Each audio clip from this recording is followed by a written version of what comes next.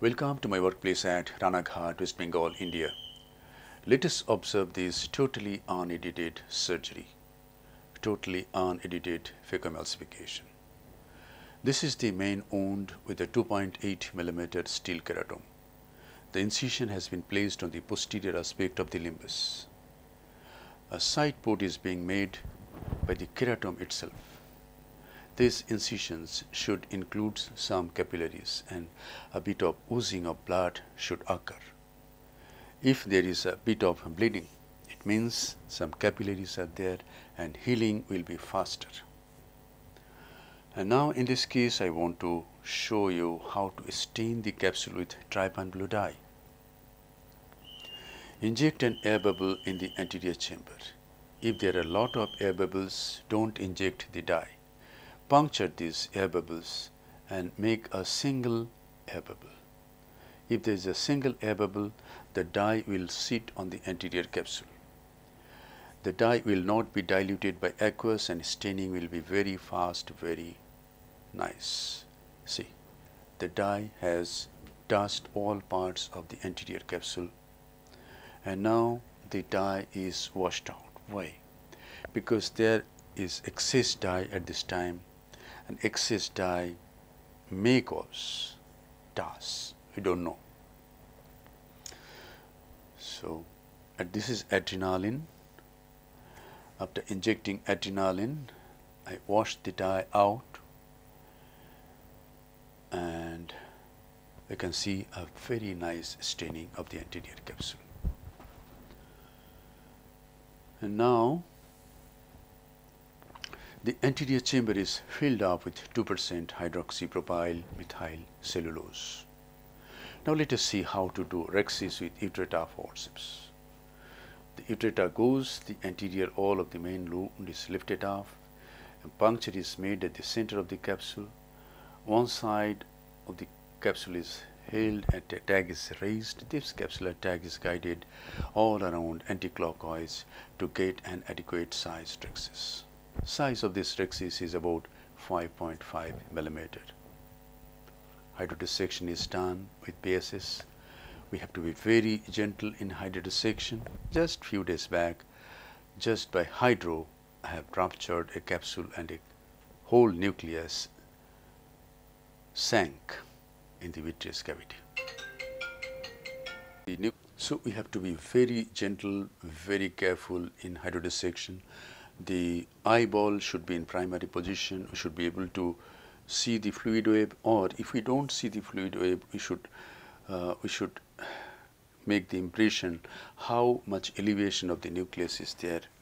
If we can't see the fluid web, we have to be very cautious. Small aliquots of PSS or ringalactate should be injected at multiple points. The nucleus is tapped.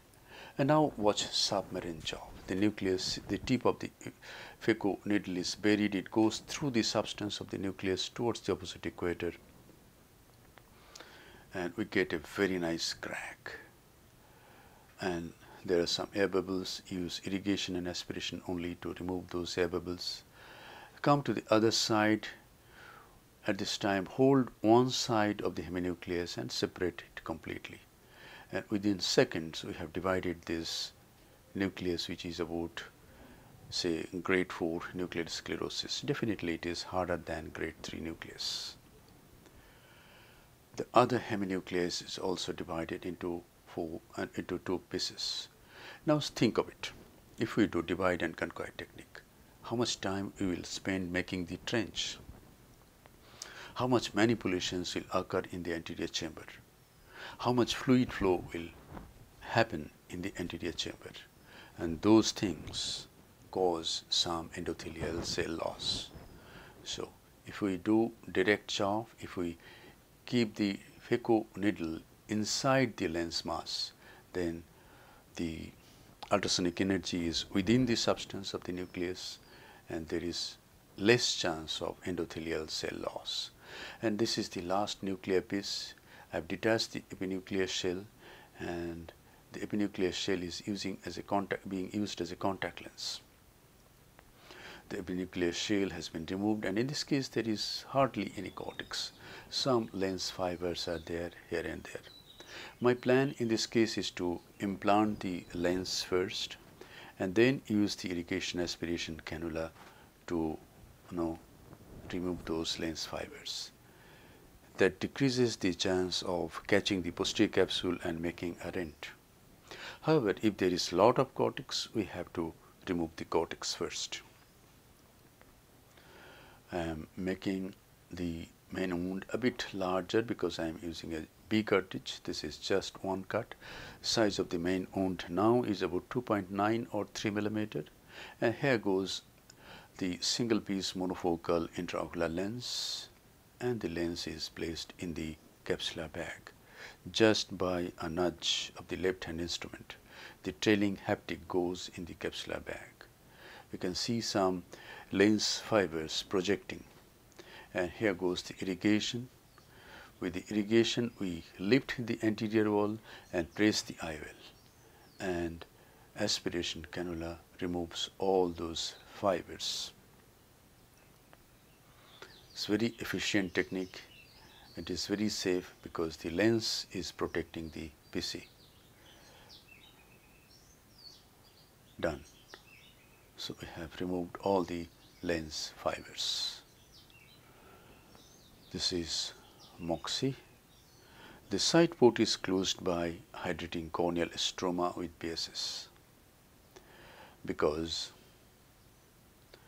the side port leaks, but the main wound is triplanar. It will not require any hydration. We will see that in a short time.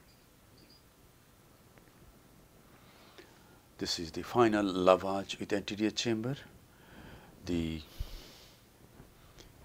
visco that sticks to the corneal endothelium is removed at this time by the Simcoe. The antechamber is nicely formed, keeping the tip of the Simcoe at the wound for a few seconds. Integrity of the wounds are checked by a cotton-tipped Johnson bar. If there is no leakage, few drops of MOXIE is applied over the cornea and the case is concluded. Thank you very much for your attention. This video will help you in developing your surgical skills. Try submarine chop. It's a very good technique to get clear cornea next day. Be a great surgeon and serve your patients with love, respect, compassion, and great surgical competence.